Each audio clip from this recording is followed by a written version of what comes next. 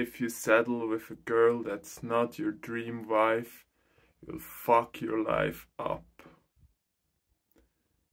You'll always resent a girl who's in your eyes only a 5 out of 10.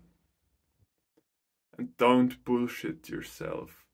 If you currently have a girlfriend or even a wife, deep down you know exactly if she's your 10 out of 10.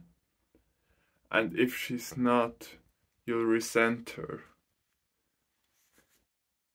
Every woman, but especially feminine women, have very strong emotions, and for masculine men like you and me, this is sometimes hard to tolerate, but it is what makes us sexually attracted to these women.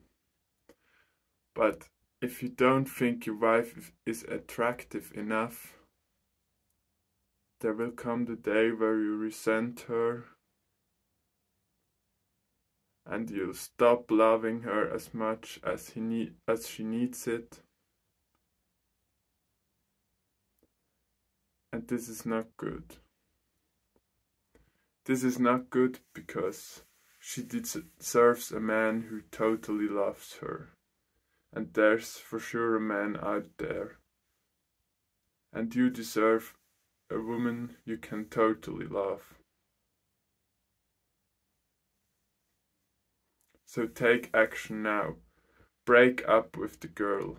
You know you have to do it, because if the easy thing was the right thing to do, you'd already done it. One point I'm unsure of regarding this thematic is how long you should chase your 10 out of 10.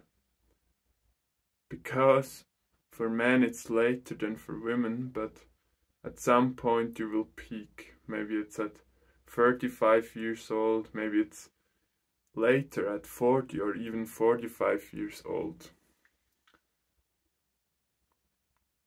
But this is maybe a problem that could occur if you chase your 10 out of 10. Because there will come the point where your attractiveness declines. What's your opinion on this dilemma? Write your opinion down in the comment. If you want mindset advice or mental health advice or coaching in general, click the link in my bio. Thank you for watching this video. See you.